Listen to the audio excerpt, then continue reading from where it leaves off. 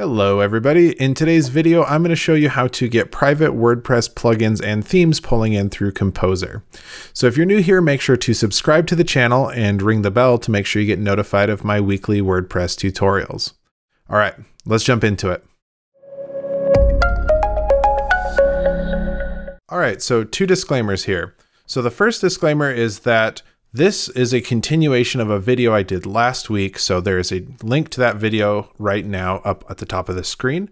And it's about getting set up with Bedrock and getting that into a flywheel environment. So you watch that video, you'll get right to where we are right now. So if you've done that and you are ready to start going on this, the other disclaimer is that I am using GitHub. And I have private repository. So I'm paying $7 a month or whatever it is to actually have private repositories. So that's the scenario that we're going to be going in. The other thing that I want to talk about is kind of what scenario we're trying to create here. So what we need is a private Composer package to get installed through Composer into our WordPress site. So the scenario might look like you have a multitude of sites and you want to install a plugin that is proprietary, something that's very specific to your business, or something like you're pulling in sensitive data and it's got APIs and keys and all that kind of stuff in it that you don't want to share, but you do want it to be pulled in. So what we're going to do is we're going to create a new repository, and this is going to be called my private plugin. It's going to be super secret, but we're also going to make it private. We're going to initialize it with a README, and we're going to create that repository. So once that repository is created, we can now clone it in. So I'm going to go to Hyper, and I'm going to just, for simplicity's sake, I've got my Bedrock site right here, so we're going to just put it next to it. So we're going to git clone, and we're going to put this into my private plugin. So it's going to clone that down. Oh, I know what I have to do. So this is another little mini disclaimer, is that I have two different GitHub accounts. So I have to change the URL in order for it to select my right GitHub account. So I will change everything from github.com to github-personal. Yours is most likely going to be just github.com in those URLs. All right, so we've got that, and now we have my private plugin. So the thing that we're going to do here is we're going to cd or code into my private plugin, and we're going to open this up in Visual Studio Code. So the thing that I want to pull up here is I want to create a new file called composer.json. So in the private package, whatever this may be, you're going to want to have a composer.json. And so this is going to tell Composer that this is a Composer package. We're going to have our name up here, and that's going to be our GitHub username and then the package name. So that needs to match what we just created. Also, we just have a home page for the plugin, which we're just going to set to the same thing. And then we've got type. So type is a WordPress plugin.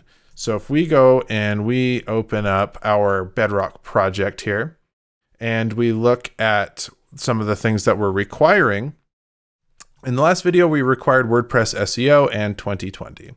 And those are getting pulled into the right directories because of these installer paths. Well, they have a type defined inside of their Composer JSON that is either WordPress theme or WordPress plugin. So what we're doing over here is we are saying that this is a WordPress plugin, so please put it in the right directory when it gets installed.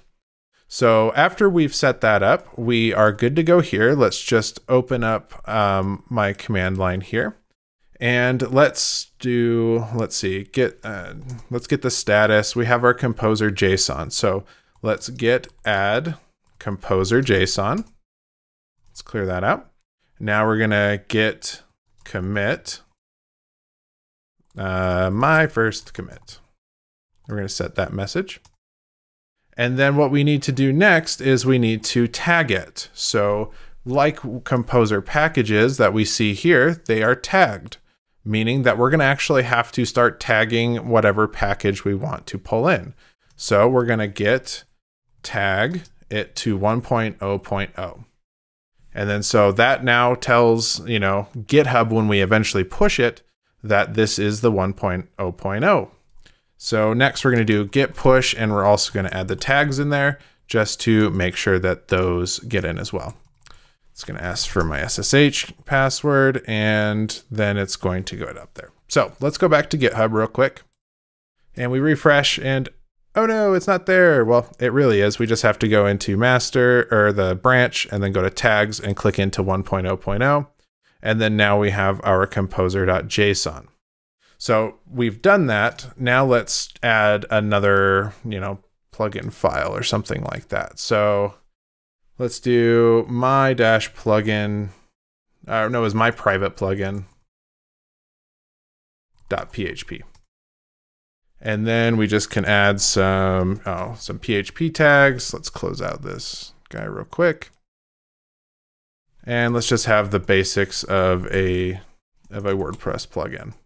So plugin name is my private plugin. And let's also say, hey, if we're not in the admin page, not is admin, then let's echo an H1 that says hello from the plugin. All right, so we're good to go there. And now we've updated our plugin, but let's not actually change that yet. Let's actually, before we tag it, let's get the install process working. Then we'll come back, we'll version bump it, and then install it again. So stick around for that. All right, so what we need to do next is we now need to get our Bedrock site actually looking for that WordPress plugin.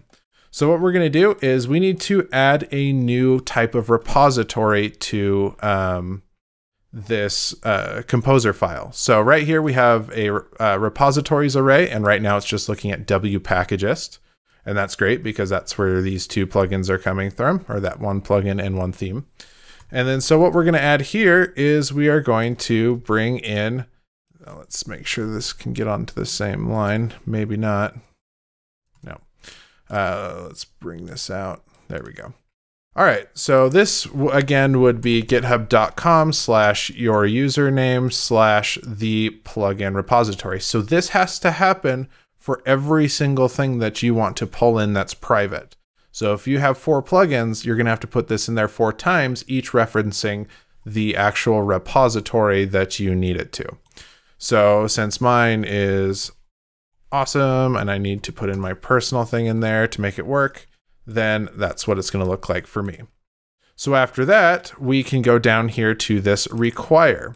So what we can do actually is we can go to the command line, because this is even cooler, is that we can do composer require and then Alexander Young / my private plugin.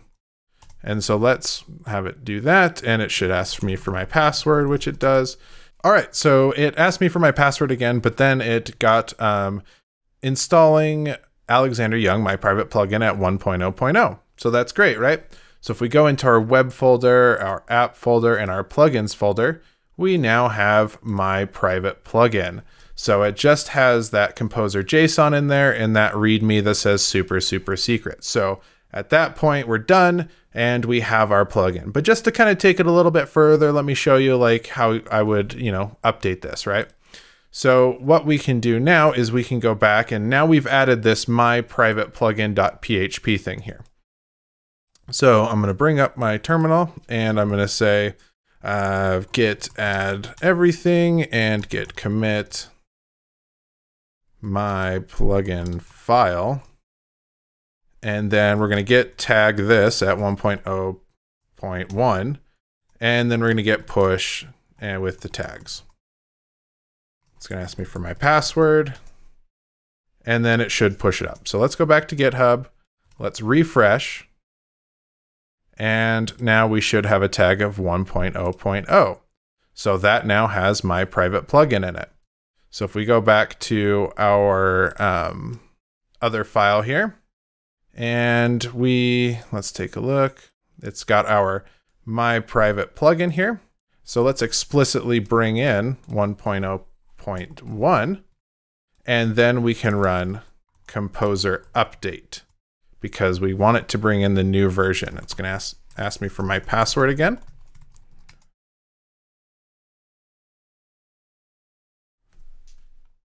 It's going to be updating the dependencies, and now it is checking out the other stuff.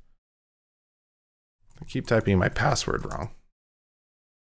And then it should be good. All right, so now if we were to refresh this, and now we've got my private plugin. So let's go to Flywheel real quick. Open this guy up. We're going to go to admin. And while that's spinning up, we're going to go in and actually activate our plugin to make sure that it works. So if we go to install plugin, we have my private plugin. This plugin is activated, so we're not getting any messages because we're in the admin screen. But if we visit the site, we get, oh, I typed in hell from the plugin. So fun little mistake there. But yeah, so it works. We can actually version bump our stuff and we're all good. So now you can actually bring in private plugins. You can do the same thing with themes. So that's everything. If you guys liked the video, make sure to hit the thumbs up button, leave a comment, subscribe to the channel if you're new, all that good stuff.